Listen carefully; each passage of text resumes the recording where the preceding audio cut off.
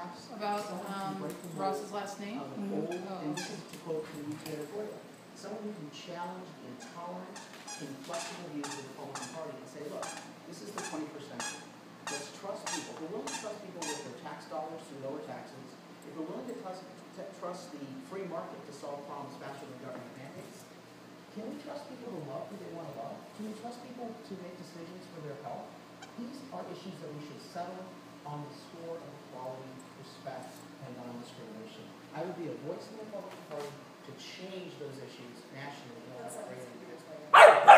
unfortunately, you're going to Piper, what you got? What you doing? Mr. Denard was elected in 2008 in June because he wasn't funded.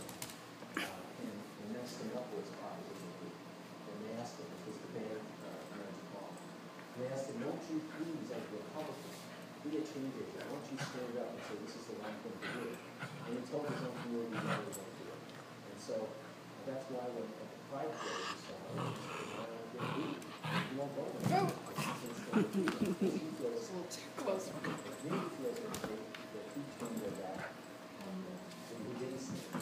So I think these words are hollow. I think what we see is someone running for office and says what's now popular, but has no history of really being a change in the agent that he purports to be doing. Are you being ambiguous? I think I've always been clear on my orientation, if that's what you're referring to.